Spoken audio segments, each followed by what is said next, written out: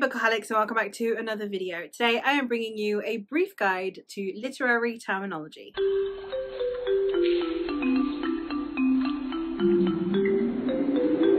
This is a video that I'm going to be doing in multiple parts. I'm on the Brothers Gwyn Discord, and while on there I was chatting with someone who said that he didn't feel very comfortable with his definitions of literary terms that we use when talking about books. And it got me thinking that as a reviewer, that is actually a shortcoming that I have, that I have the presumption that people know what I'm saying when I use this terminology. But for people who are more casual readers who just want to read my books that I'm reviewing because they are wondering if it will be for them or not, and they have no interest in dissecting the story, I have not actually created any resources that would help someone understand what these words mean. And in the literary community, a lot of creators themselves do this. They don't actually talk about the words and their meanings. And I remember when I first started watching BookTube, even things like what's a TBR, what's a POV, all of these abbreviations aren't really explained. So as a teeny tiny creator, I thought the least I could do for people who are actually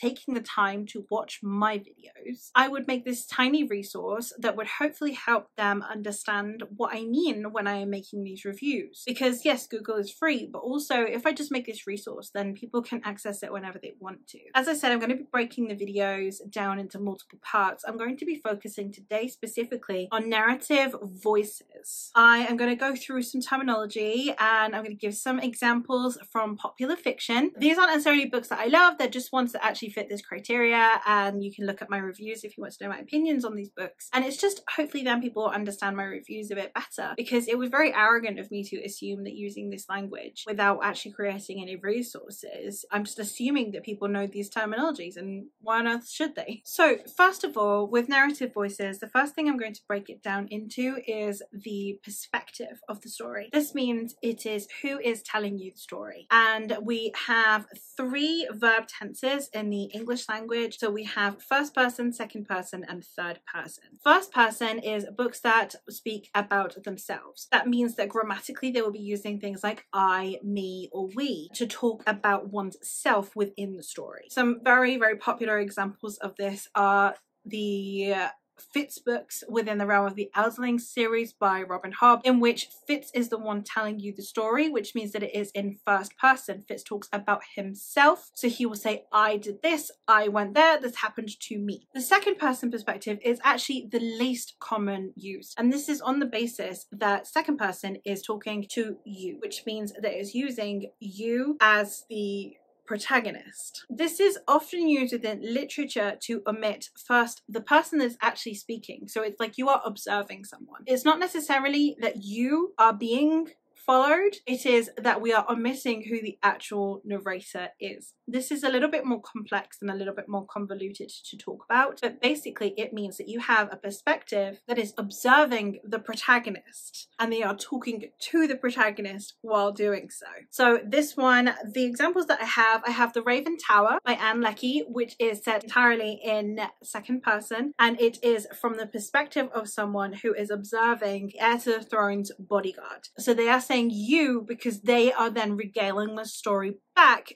to the protagonist. Another option I have is one that doesn't use it throughout the entire narrative but intermittently throughout the story, is the Broken Earth trilogy by N.K. Jemisin. This one has sections within the book that talk about you, and it is to omit who is telling the story. It means that you don't know yet who is observing this protagonist, but you know that they are observing the protagonist and then regaling it back to them. Third person perspective is when it is a third party. It means that it is not me, the reader, and it is not the protagonist themselves. So they are not saying I and they are not saying you, they are saying they or he or she. So this one is one that is probably the most frequently used and is divided into two separate categories. Within those categories, we have omniscient and limited. An omniscient third person perspective is where you have a narrator who is not necessarily even part of the story. They're just a narrator. They're there to tell you the story. And an omniscient narrator will know everything. So they know the thoughts of the individual characters they're talking about. They know the feelings of the individual characters they're talking about. They know everything that's happening in the story. A limited third-person narrative can refer to a protagonist or multiple protagonists, but they only know the thoughts and feelings of that protagonist. So if you have a book that has multiple perspectives, which we will get into in a bit later, you can have, for example, this right now, we are focusing on Tim. And so I know all the thoughts and feelings of Tim, but I don't know what everyone else around Tim is feeling. And then in the next chapter, maybe the next chapter is about Jane. And now I know all the thoughts and feelings of Jane's, but I don't know the thoughts and feelings of everyone around Jane. Which means that if you are watching Tim from Jane's perspective, you actually don't know what Tim is feeling in that chapter. Then maybe the next chapter will be from Tim's perspective, and you know how Tim feels, but you don't know how Jane feels. So you don't know the feelings of everyone, only the one person that you are focusing on. Some examples of third-person narratives are, for an omniscient one, for example, you can have the likes of First Law. You have, for example, The Love-Ship Traders by Robert Hart, where you'll have multiple characters and their feelings and their thoughts on page. Simultaneously, for a limited one, you have Game of Thrones, where you are only following the thoughts and feelings of the character whose perspective you are specifically in. Or, for example, the Mistborn saga, which is exactly the same thing. You only know the feelings of the character you are in the head of in that moment. For perspectives, we have multiple perspectives or one perspective, which basically means that if you have only one perspective, you are following one protagonist throughout the entire story. They are your only character that you are following, which means that if any other narrative is happening around the protagonist and the protagonist is not part of it, you don't know what's going on. You cannot see what the protagonist doesn't see. Multiple perspective books can have a lot of protagonists, huge ensemble of characters that you are following, which means that you can get eyes and ears in different parts of the world or different political situations or opposing sides of the story. And there is the term that is sometimes used as well, where it is called split narrative, which is the same as multiple perspectives, but it specifically uses only two protagonists. You have only two people, so it's split down the middle, essentially. For first-person perspectives, the ones that I have are Earthsea by Ursula K. Le Guin, and we also have Red Rising by Pierce Brown. They need not be first person. You can have one perspective, but it is in third person, but they are oftentimes in first person because you are following that one character. For a large ensemble of multiple characters, the examples I have gone with are Malazan or Malazan, which has a huge extensive array of characters, and the other one that I have is The Faithful and the Fallen by John Gwynne, which again has a very extensive amount of characters. However, if you are wanting to get more than one perspective, but you don't want to have to get an almost dictionary to figure out who is who, then split narrative might be for you, in which case a couple of examples I have are The Poison Wars by Sam Hawke or The Night Circus by Erin Morgenstern. Now talking about the styles in which these books are written. The language that is used and the type of language that is used and how it is used is the type of book that we are getting into. A word that gets thrown around a lot, and the very word that actually initially started this conversation for me on the Brothers Gwynne Discord, was the word literary. What does literary mean? A lot of people associate it with pretentiousness, which it need not be, but it is essentially using a more sophisticated language. It uses very formal writing styles. It uses frequent literary devices, and it is used in a way to showcase language. It is there for the purpose of the beauty of words. This can sometimes be referred to as purple prose, but not all literary books are purple prose. But all purple prose books are literary. So purple prose is just when it gets to the point where it's like overtly descriptive and the book's entire purpose almost is the wording. The plot comes second. The focus is the words. Literary fiction is not quite so intent on focus of the words, but it is definitely written with the aim of it being sophisticated and it using an extensive vocabulary. The opposite to this, of course, is non-literary stories. So you have books that are simply told to get the point across. It is using, obviously, a decently rich vocabulary that you would expect from a book, but it is not using a plethora of words. It's not using uncommon words or words that are almost defunct sometimes, which you can find in purple prose. So you have books that are still very much using a literary tone, but they need not use it in such a sophisticated manner, which makes them generally a little bit more approachable. Some examples of literary books, for example, would be the Winter Night series by Catherine Arden, starting with The Bear and the Nightingale, or The Buried Giant, for example, by Kazuo Ishiguro. For some very well written but not necessarily literary books that we have, for example, The Witch's Heart by Genevieve Gornichek, or simultaneously you have the likes of Discworld, for example, by Terry Pratchett, which is very clear that there was craftsmanship woven into his story, but as it is satire, the tone is very, very important for that story, which means that it is not necessarily written in a way that's prosaic. It's not written in a way that is very pretty and dainty and focused on the words, but every word still clearly is crafted. So it's not necessarily that literary books are superior. It's just the way they use words is different to how you would use it in a non-literary form. So other forms of writing, some other tones that I think we discuss a lot, is you can talk about a classic tone without talking about a classic novel. Now, what does that actually mean? Because classic is literally anything that people have deemed a classic. You have modern classics. You have, for example, Octavia Butler. You have even Tolkien is considered a classics author, but then you have Jane Austen, and then you have Shakespeare. What is a classic? Classic is what you deem it is. But one thing that we do within genres, so for example, in this case, my primary reading tends to be focused on fantasy. So within fantasy, when we are talking about classic books, it harkens back to a more descriptive writing, a lot of emphasis on the surroundings, a lot of emphasis on the culture and the world building. It harkens back to Tolkien. Tolkien is who we deem the daddy of classic fantasy, which, you know, you can object to or not. I'm not going to get into that discussion. But then anything that kind of reminds you of what you think fantasy as a stereotype would be. Or you can also have books that literally read like they were written 100 years ago.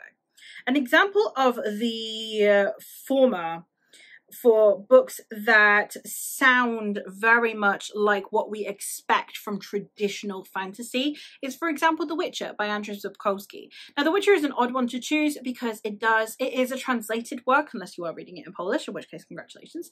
You have aced fantasy, because I bet that is so much better in Polish. But it's a translated work, which means that it also will have unusual grammatical structures because it's translated. However, it harkens back descriptively and narratively to what we think classic fantasy is. And that's basically it. It's a nostalgia for times long gone. Or you can have a book that was written very recently, but actually feels like it was written a long time ago. A good example for this one that gets called a modern classic of fantasy a lot is Jonathan Strange and Mr. Norrell by Susanna Clarke. This one often is referred to as a modern classic on the basis that it feels like it could have been written in the time in which it was set. To contrast the classic tone, we have the contemporary tone. Now, contemporary tone basically sounds an awful lot like how we speak nowadays. That means that it is a book whose entire tone sounds like something people would be saying, like a story your friend is telling you, instead of a planned out, thought out story. It has a more organic feel to it, and often the language makes the story feel more relatable. Some examples that I have for contemporary are The Queen of the Tearling by Erica Johansson, which, despite having this epic scope story that's set in the future but that has a medieval feel to the to the setting, it still has a language that is incredibly approachable and ascertainable, and that it very rarely uses words that don't feel like it would be in your usual lexis. Well, another one that I have is the Wayfarers series by Becky Chambers. This doesn't necessarily sound like something your friend would just be telling you casually, but it has a writing style where you're not going to need a dictionary, you're not going to need a thesaurus, you're not going to have to Google anything. It just tells you a story as is, and the emphasis on the writing is more to create emotional connections, or to make sure that you are understanding the thoughts and processes that she's putting across. So the idea is specifically to be approachable to a modern audience. Another one that we have is academia. Now, I don't mean dark academia. I will go into subgenres of fantasy in a different video if you are interested, or if you want me to. Let me know in the comments down below if that's something you care about, because I know that better creators have already done them. But let me know if that's one that you'd be interested in my thoughts on when it comes to subgenres. So I'm not going to be going into subgenres. So I don't mean academia in the sense of the setting or whatever. I mean academia in the sense of the writing style. So for example, these are books that sound like academic books in some way, shape or form. An example of this, for example, is Fire and Blood by George R. R. Martin.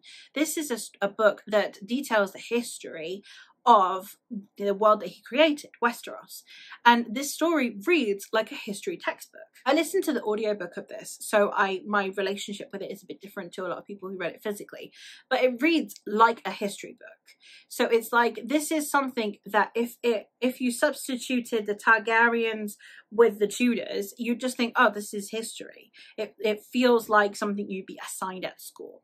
Another one that also details this and has like heritage and has family lines and geographic locations, etc., is The Silmarillion by J.R. Tolkien, who again had a lot of emphasis on world building, and therefore he created a book that literally was there to almost detail the past of his world. Another narrative style is the epistolary style. Epistolary style is a book that is written in letters or in diary entries or in a written form of communication, which is not something that I have read any modern takes on, but the most popular ones I could think of for me personally were Frankenstein, which is told mostly through letters and journal entries, and Dracula, which again is told in newspaper articles, journal entries, letters, and I think we have missives in there as well, if I'm not mistaken. So these are stories that the way they tell the story is through this amalgamation of written works by sometimes multiple characters, like in Dracula, where it's through letters that are being sent from our two protagonists, from diary entries, from things that were written by the characters, or it can be literally just like from the diaries and letters that have been like compiled, like in Frankenstein, where you're only really getting it from Victor Frankenstein's perspective, and every now and then you'll just get like a correspondence to a letter that he wrote. A modern take on the epistolary, which is still technically epistolary but it has evolved, is mixed media. Now mixed media is still, it can still be journal entries, but it will include things like tape scripts, or it will include podcasts, or emails, or a video conference. It will include multiple forms of media, comics even, like woven into the story. It will have like sketches or diagrams. And one of the prime examples for this one is the Illuminae files. The entire 3 books in the Illuminae files are written in mixed media, which means that none of it is just a block of text. It is communications through, you know, you get to read someone's diary, you get to read someone reading out what they see in a video, you get to see tape scripts, like I said, from like court cases. And it's epistolary in the sense that it is telling you it through forms of communication, but it is a more modern take on it, which will normally include technology. But it can be things like newspaper articles, magazine entries, etc. as well. Another one of those that is a very interesting take on this is Horror Store by Grady Hendrix, which is told as though it is an IKEA catalogue, because it is a fictional version of IKEA that gets haunted. And it is the staff stay overnight and they are documenting what's happening, and it's told through like an IKEA catalogue. So it's a very, very interesting take on mixed media, and yeah, I just thought it was noteworthy of a mention. Another one that we have is the memoir style. Now, memoirs are basically people telling their own stories. Normally, within fantasy, there are obviously fictional stories that are told as if it's someone telling their memoirs, as if someone's, you know, in the future telling you how they got to this point. The obvious and most popular example of this is The Name of the Wind by Patrick Rothfuss, which does deal with someone telling you their past. In this case, you do get intermittent bits of the present where, you know, the story itself is interrupted to tell you what's happening in the present. Another one of these is the Miss Percy's Guidebooks by Quemby Olson. This one is, again, it's Miss Percy telling you her past. That's how memoirs work. It's just a fictional version of what you would normally assume from a memoir. A couple of additional things that are more linked to narrative than anything else I could think of. They could potentially be literary devices, but I'm going to put them in here. The first one that I have is dialect. Now, a story can be entirely written in dialect, or it can include dialect within the dialogue. This basically means that the book is written how a person speaks, which means that it will change spelling to incorrect spelling so that you can understand specifically how this person is pronouncing the words. In the case, for example, of Chaos Walking by Patrick Ness, it has dialect throughout the entire story, which means that every time you are in Todd's perspective, Todd is illiterate and he has a very specific way of speaking. So the entirety of his perspective is told through dialect, which means that you are hearing how Todd is thinking, including his pronunciation and his poor grammar. Another type of this is, for example, The Mermaid of Black Conch by Monique Roffey, which is a book that is told in a standard narrative format, but the dialogue is in dialect, which means that whenever people are, you know, whenever you're just reading the book as goes, when you're reading descriptions or when you're reading actions or non-dialogue parts to the narrative, it's written in a relatively normal language.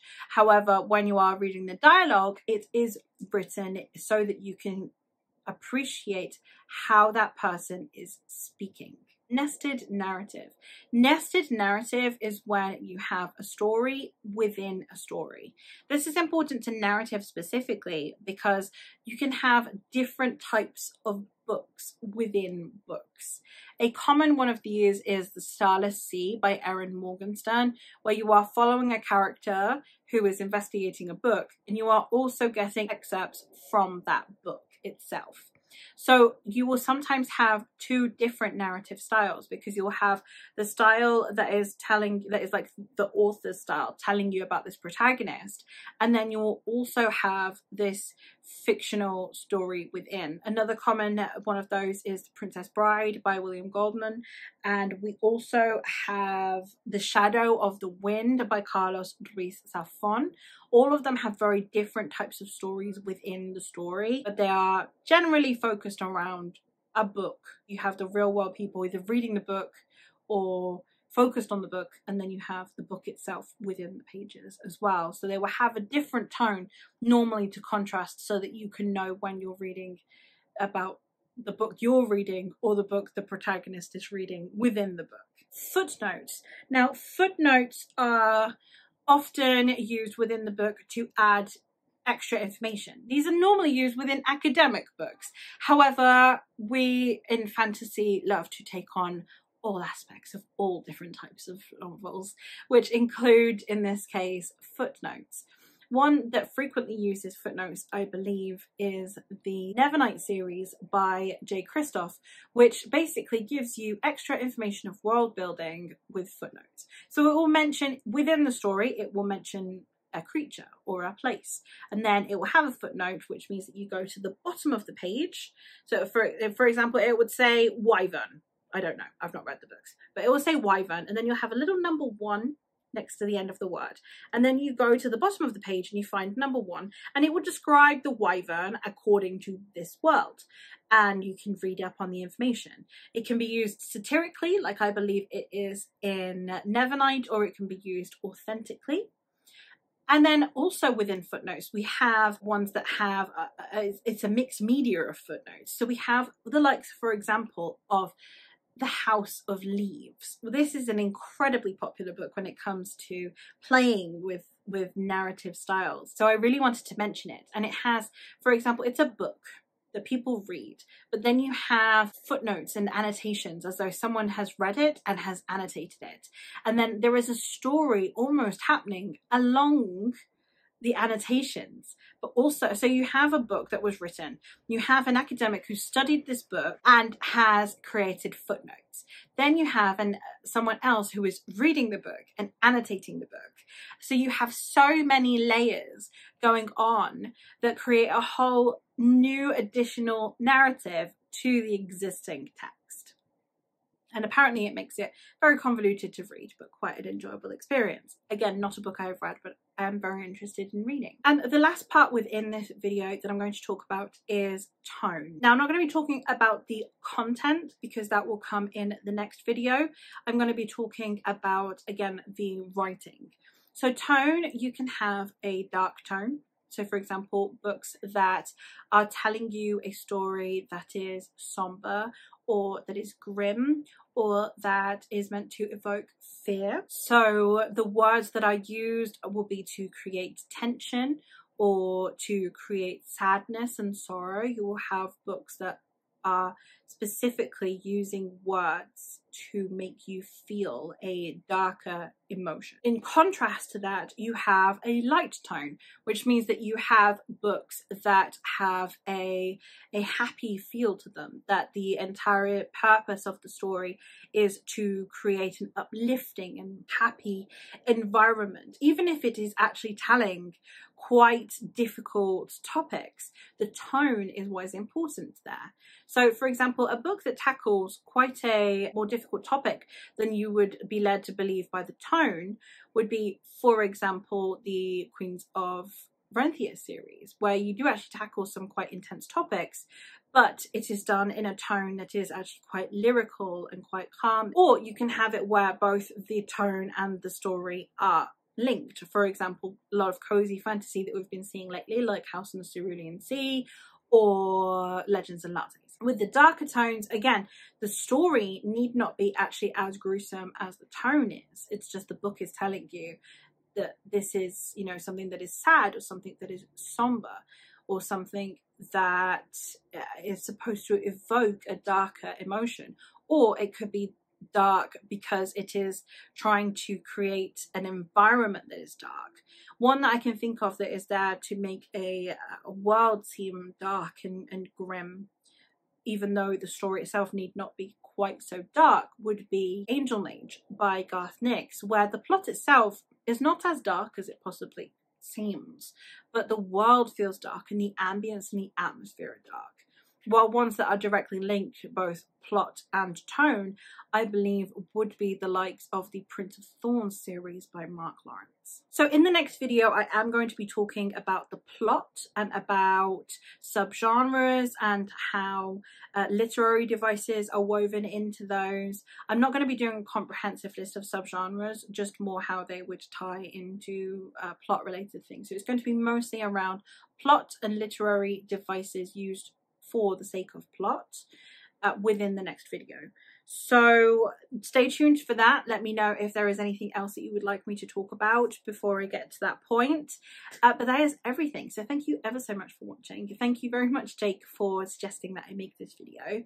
I am hoping that this is at least a good initial resource for you when both reading reviews but also when discussing books.